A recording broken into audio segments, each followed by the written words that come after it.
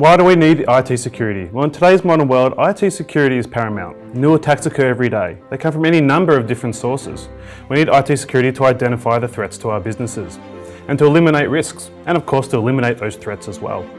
For compliance reasons, a lot of companies now need to comply with all sorts of different compliance requirements, and of course to instill confidence for your clients, for your customers. For availability and data security reasons, and because of the rapid growth of hacktivism and these anonymous type hacking groups as well. But we face a whole bunch of challenges when it comes to IT security, like internet environment complexity and new technologies, new threats and new exploits that seem to be coming out every single day. There's always a limited focus on security. Generally speaking, those on-site IT guys, they have limited security expertise. Okay, they don't have the expertise necessary to accurately defend an organization from attackers.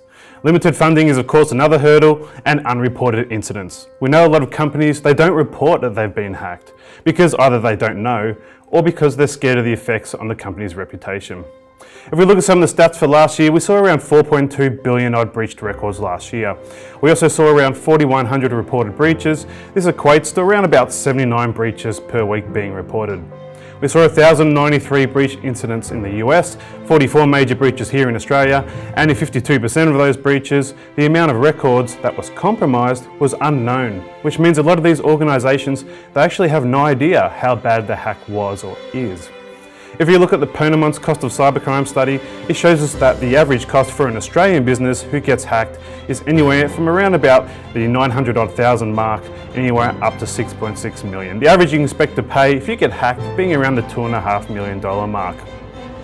So if we look at some of the stats for this year's been one of the worst years on record when it comes to cyber attacks.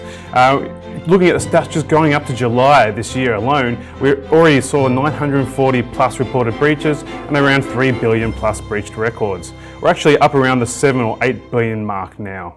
We've also seen a massive increase in state-sponsored attacks, particularly China, Russia and North Korea.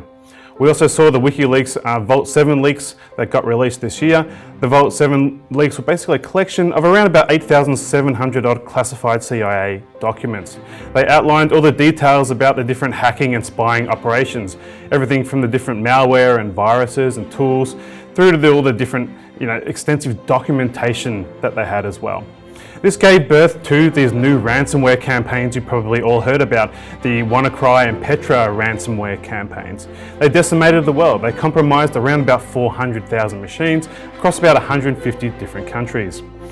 In 2017, a company is hit with ransomware on average every 40 seconds, with the global cost from ransomware this year expected to exceed around the $5 billion mark. We also know that 53% of all email globally is now spam or spear phishing related.